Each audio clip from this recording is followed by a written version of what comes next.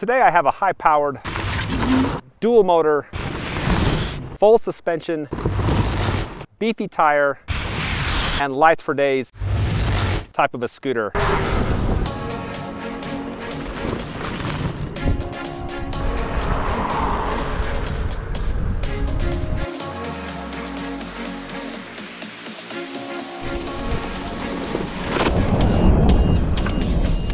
This is called the X11 and it's from a company called Yume. Now these guys specialize in high-powered dual motor off-road scooters. This is 1 out of 10 models they have. The X11 costs $1,999. Gonna break everything down for you, show you what it can do. So let's get started off with the speed test.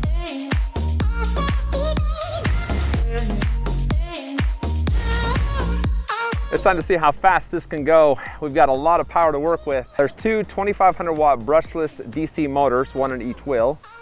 And that's powered by a 60 volt, 31.5 amp hour lithium battery that takes 5 to 6 hours for recharge and has dual charging ports. And this is the first scooter company that sent me 2 chargers, which is pretty cool. Now there's 3 speed modes. I'm gonna show you how fast each speed mode is. And I'm gonna play around with the Eco Turbo, single and dual as well. And in the P menu on P level 8, there's the power setting, and you can change the power output from 1 to 100. So if you don't want your kids to go as fast as you go, you got that option. There's also a steering dampener, which I actually like.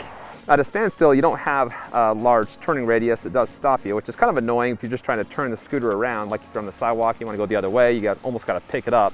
But when I'm going 25, 30, even faster than that, I've never felt it, stop me or hinder me from turning. So as you're driving, it's just fine. It's only a hindrance when it stops and you're just trying to move it and rotate it around. So the scooter's supposed to get up to 50 miles per hour. Let's see if I can hit that. I've got 2 of the 5 battery bars missing. I'm on turbo and dual motors, speed mode 1. Here we go. I just hit it, felt the max there. That's 22 for 1. That's 34 for 2. Woo. That's 43, and the stop sign, as you can see, was fast approaching, and so I decided to cut it short. And I was feeling a little bit of the death wobble, just starting to hit about 43, 44. So, I mean, I felt like it had more power to give. I think I could eventually maybe got up to 50, but I wouldn't feel comfortable going that fast. I want to show you the speed with dual motor and eco turned on. So I've got it gassed. So in eco mode, even with dual motors, it tops out at 17, 18 miles per hour. One more test with single motor and then turbo turned on speed mode 3. Let's see how fast this can get going. It's a slow build, still accelerating. Kind of starting to top out about 20, 30. It was still going, but I kind of felt it topping out about 29 miles per hour. So even with a single motor on speed mode 3, you're still 30, maybe even 30 plus if I have a little bit more room. I've got about, it says 2 battery bars, but probably 1 1/4. I think that second one is almost done. And I want to show you how fast it can go with low battery. So speed mode 3, flat stretch of road, here we go. The acceleration is definitely about 1/4 slower than it was with a full battery. So that was a 2-block stretch there, and I hit 40 miles per hour, and I felt it topping off about 38, but I was still slowly climbing. So, you know, I probably could have got low 40s if I had another block or 2 to go. So, and again, the acceleration is about 1/4 slower than it was with a full battery. I still spun the tires, just not nearly as much as when it was fully charged.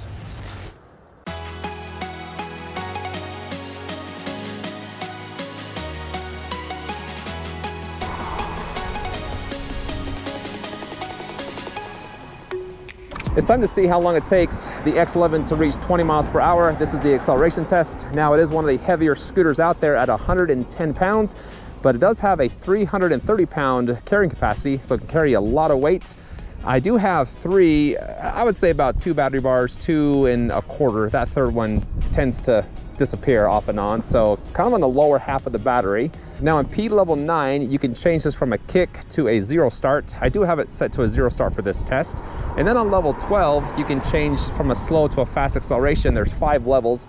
I'm first going to show you how fast it takes off at the 0 level, which is the slow level. I'll come back to the same spot, run it again on 5, which is the highest level, and see if there's a difference there. And we got some burning rubber there. It is quick. We're already to 20. I'm gonna just keep on going just for fun. 30. Wow, this just wants to get up and dance. We'll call it good there. So even on that, on the slow start, it's actually pretty dang fast. The battery did drop another bar, down to 2 bars left. This is on level 5, the more speedy takeoff. Here we go. There we go. Spun that front tire a little bit longer. And already to 31. So yeah, that is, I gotta be honest, that actually felt slower than the first round. So maybe they got that backwards, where 0 is actually fast and 5 is slow, because I really felt a stronger takeoff on 0. Anyway, regardless, it gets up and goes, and that's all you need to know. You'll be beating the cars off the line, taking this downtown.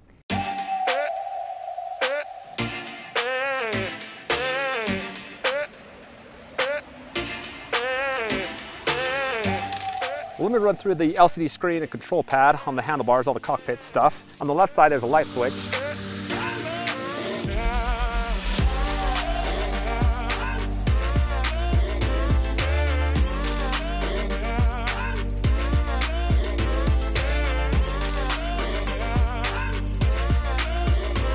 Below that is the horn. There's a compass with a USB port underneath there. There are 2 keys, so you have a key ignition here. 2 keys displays the voltage. Then the throttle display is pretty easy. You have power mode, that just changes the speed mode there. Hold that down to access the advanced settings. You do have to put in a passcode to change all the settings, and that is 1233. And then P1 changes the brightness, P2 units, P4 you can change the auto off. P6 is the wheel diameter, and P16 is the odometer reset. All the other P settings I've talked about throughout the testing. And that's pretty much it. Well, it's time to see how far this thing can go. It has a range rating of up to 60 miles. This is basically just to see how far it will go, cruising at around 20 miles per hour with very few stops. Forgot to mention that I do have it on dual motors and turbo turned on as well.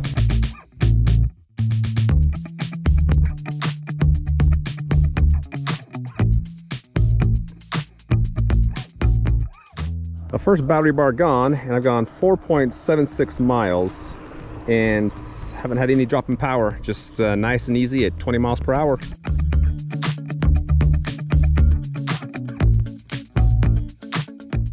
Two battery bars missing, and I've gone 9.56 miles.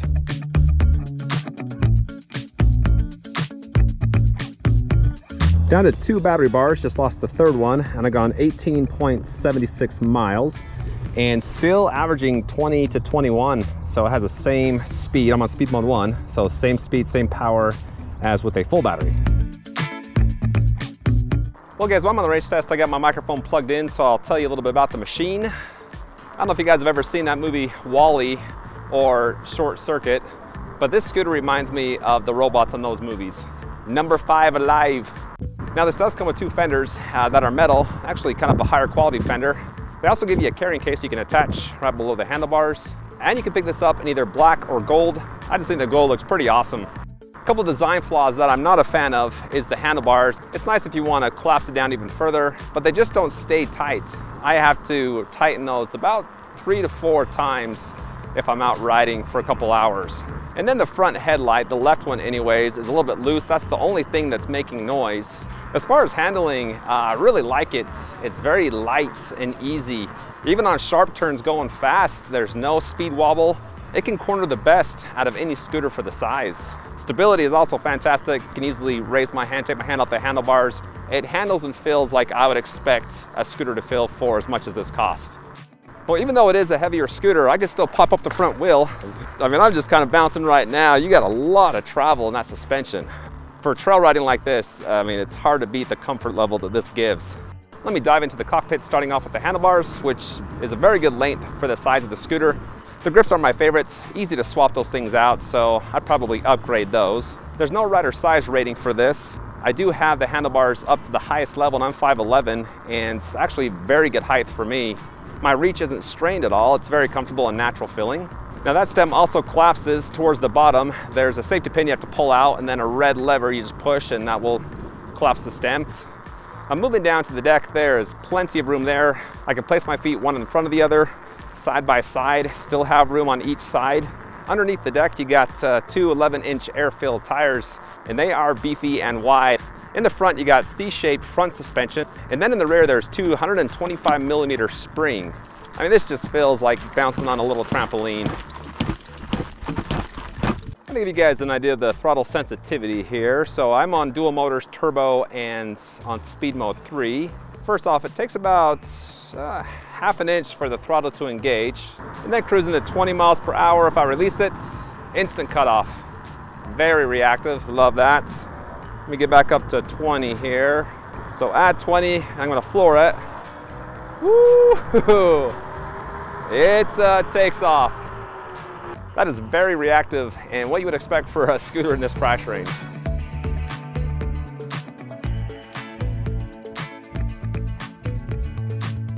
Well, now it says 2 again. After I stop, it takes about 15 seconds for that second battery bar to show up. So I'm gonna say I'm down to 1 bar, and I've gone 37.06 miles with almost a 3-hour ride time. Well, I'm a good portion through that last battery bar, and I'm still hitting 22 miles per hour on the flats. So it's got awesome power consistency throughout the whole life of the battery. Again, the acceleration is a little bit slower. I know there's some power drop in there, but you know, so it takes longer to get to that 21, 22 mile per hour speed, but it's getting there. Okay, that wraps up the range test. I have, you know, the last battery bar, it wasn't blinking, it wasn't turning red, so I'm probably about halfway through, if even that, to that last bar. But I got 41.38 miles, which is awesome, with 1,962 feet of elevation gain. So that's awesome. I don't think I've ever been on a scooter that has got that type of range. I've actually never done over 40 miles in one ride. So I'm pretty tired. I don't know if you can hear that in my voice, but I'm wore out.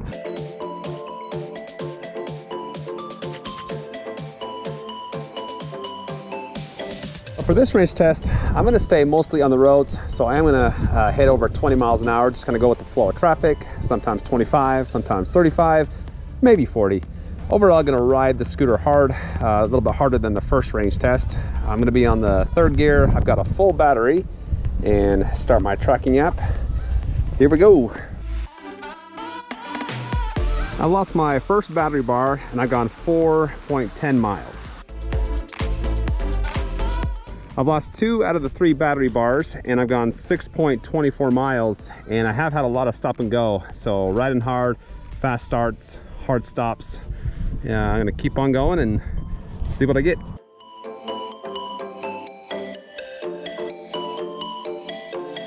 Just lost another battery bar, down to 2, and I've gone 11.58 miles. The scooter still shows 2 battery bars. When I'm riding, it goes down to 1, so I think I'm close to 1. But over the last 5 minutes, I've felt a significant decrease in power. But I've gone 15.72 miles, and so I think I'm just gonna hang around close to my house and see if I can squeeze out another mile or 2. I don't want to go too far away, because in my experience, when I can feel a decrease in power, all of a sudden, the scooter only has about anywhere from 1 to 3 miles left.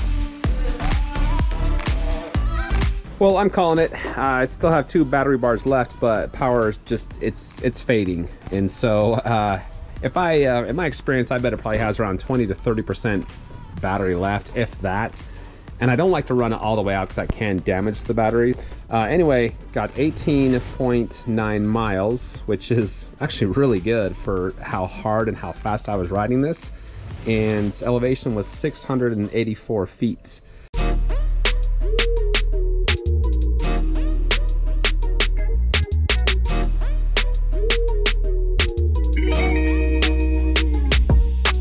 Most of you, this is what you've been waiting for, the off-road range test.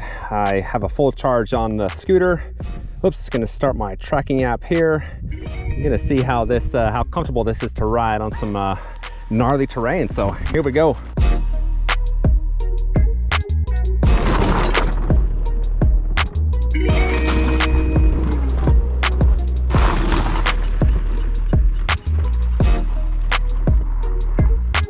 I want to show you how this can climb for some off-roading. It's over 20% grade at its steepest.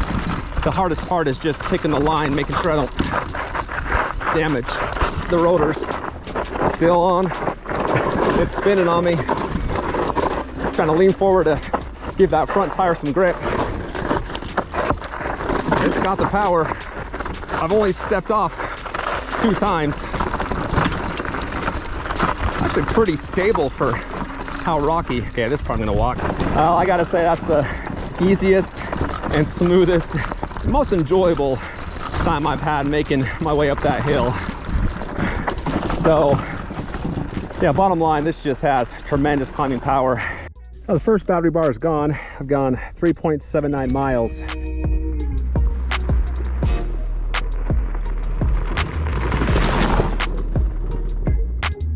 Lost my second bar and I've gone 5.05 miles.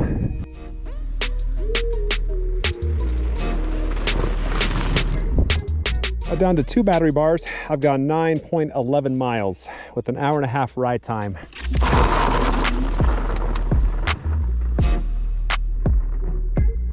Okay, that wraps up the off-road range test. Now, I actually gave up before the scooter did. It does have 2 bars on it. When I was going up hills, it would go down to 1, but then when I hit the flats, it was back to 2. So it probably has a bar and a quarter left.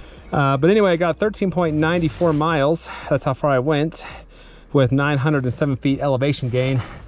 So if I would have taken it to the end of the battery life, I bet I probably could have got another 4 or 5 miles. So I'm gonna say around 16, 17, maybe even 18 for off-road riding it hard. Well, this is rated to climb up to a 40% grade, and this is a 18% grade 2-block hill, steepest in the area, speed mode 3, full battery, engage. Oh, we are popping a wheelie and pilling out. Oh, it's no match. 20, 21, still climbing 22, steepest part here, 23, 24, holy cow, 25. And 26 coming up over the top. Oh, jeez. Oh, the steepest part of that hill, I hit 25 miles per hour. Well, guys, there's a section of hill here that I've never been able to make it up on a bike or a scooter. I have 2 battery bars left, speed mode 3, dual motors, turbo turned on. I actually want to see how this is going to do up this. Already going well so far with skidding the tires. And this is where it, oh, this is, oh, it's a breeze. What? I don't know if you could tell, but it was so steep that I was, leaning back, obviously, as I'm going up the hill, and the front wheel was actually spinning.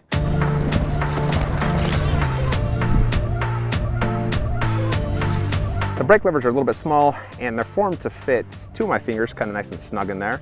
Actually, really nice feeling as well.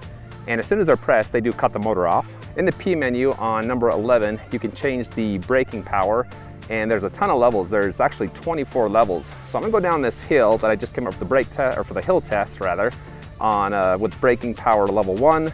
I'm gonna come back up, go down on braking power 24, so low and high. So let's hit 1 first. Here we go. Woo, here we go. Gonna lightly squeeze them. Doesn't take a lot of pressure to engage the brakes. A little bit harder here. I'm skidding that back tire, but yeah, come to a stop in a quick hurry. Those are very smooth. There's no pulsating or jerky motion at all. And yeah, they engage very quick. Okay, in the P menu now, and just gonna switch that to level 24. Go down the same hill. Usually on the highest braking level, in my experience, it tends to be very jerky. So kind of curious as to see if that's what I'm going to get. So lightly applying the brakes. You know, honestly, I don't feel any difference.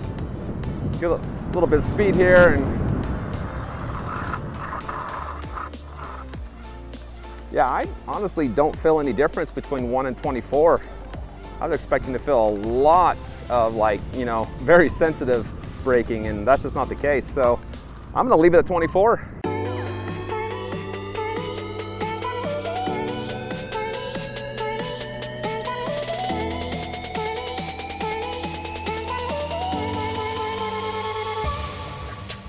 The X11 has an IP54 waterproof rating, 6-month warranty, and free shipping in the US. Well, there you go, guys. There you have it. There's the review. Hopefully you can have a better understanding of what this scooter can do. I'm pretty impressed with it. Like I said, if you want a comfortable off-road scooter that can go the distance, this is a good option. And then for paved riding, I mean, it just goes and goes and goes. If you want to pick it up, I've got the link in the description. Also, be sure to check out my website, electricrevolutionreviews.com. There you can find all my reviews sorted by price and capability, making it easy to help you find the right machine. Hit that like button before you go, and please subscribe for the latest in electric bike, board, and scooter reviews. Thanks for watching, and I'll see you next time.